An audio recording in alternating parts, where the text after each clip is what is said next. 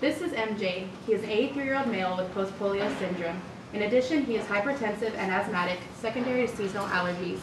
He lived with his wife until about 6 months ago when he began experiencing pain and debilitating weakness in his upper and lower right extremity, and as a result can no longer ambulate with a walker and is now wheelchair-bound, living in an assisted living facility. He fatigues extremely quickly due to motor neuron weakness and has an upper right extremity and lower right extremity manual muscle test score of 2 out of 5. His goals include regaining strength on his right side so that he can return to carrying out independent ADLs, live at home with his wife, play chess in Central Park, and sing at Coogan's on karaoke nights.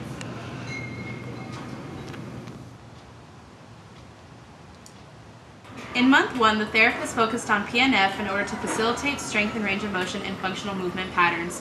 Here we see a posterior elevation, anterior depression pattern with D2 flexion and extension.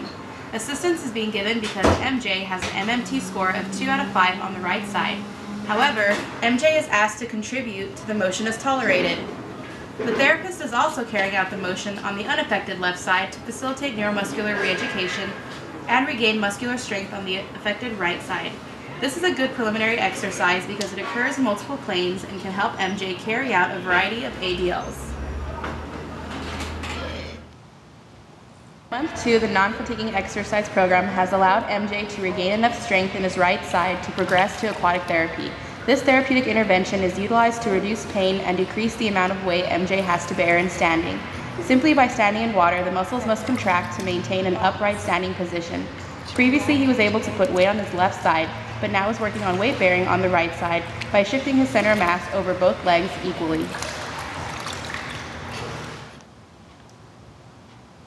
In month 3, MJ has now reached a 3 out of 5 MMT for his right side upper and lower extremities. This allows him to utilize his upper extremities in pushing up to standing, as well as lowering his lower extremities to briefly support his body weight. Sit-to-stand exercises are done so that MJ can return home to living with his wife, who can assist with transfers and ADLs. Here the patient is educating MJ's wife on how to safely assist MJ in transferring from a seated position to a standing position in order to safely carry out transfers such as wheelchair to bed.